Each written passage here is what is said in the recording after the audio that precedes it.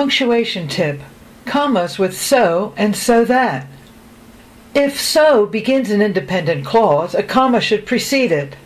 But if it begins a dependent clause, leave the comma out. When so is a coordinating conjunction joining two independent clauses, a comma is required.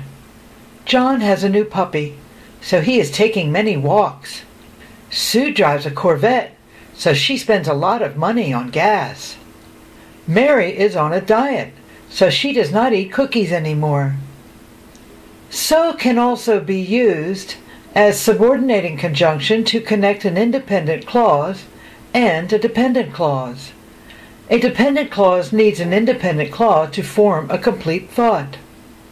When so is used as a subordinating conjunction, it is not preceded by a comma. I went to the store so I could buy apples. Mohammed studied hard so he could pass the final exam. So that, on the other hand, is a subordinate conjunction that introduces subordinate clause and does not require a comma. John has a new puppy so that his older dog has company.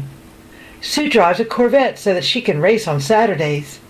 Mary is on a diet so that she can lose weight. Here is a tip.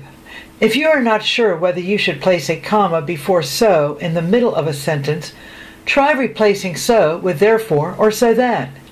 If the sentence seems to work with the replacement of therefore or so that without changing the meaning, then so is a coordinating conjunction and should have a comma before it.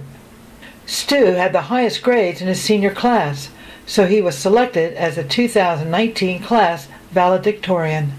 For more punctuation tips on written English, please like us and subscribe by clicking the bell icon. If you should have any questions or comments, feel free to post them in the comment box below. Thank you for listening.